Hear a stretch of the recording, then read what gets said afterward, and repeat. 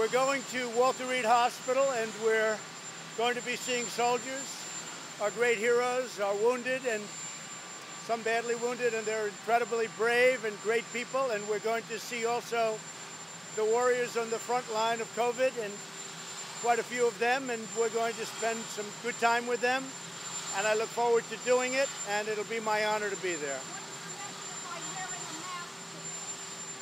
Well, I'll probably have a mask, if you must know. I mean, I'll probably have a mask. I think when you're in a hospital, especially in that particular setting where you're talking to a lot of soldiers and people that in some cases just got off the operating tables, I think it's a great thing to wear a mask. I've never been against masks, but I do believe they have a time and a place.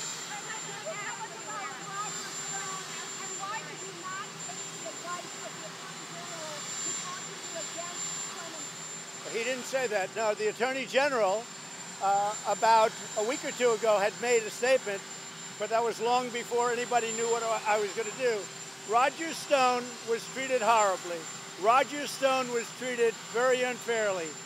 Roger Stone was brought into this witch hunt, this whole political witch hunt, and the Mueller scam. It's a scam because it's been proven false. And he was treated very unfairly, just like General Flynn is treated unfairly, just like Papadopoulos was treated unfairly. They've all been treated unfairly. And what I did, I will tell you this. People are extremely happy because in this country they want justice. And Roger Stone was not treated properly. So I'm very happy with what I did.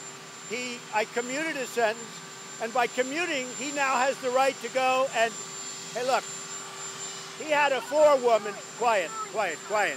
He had a forewoman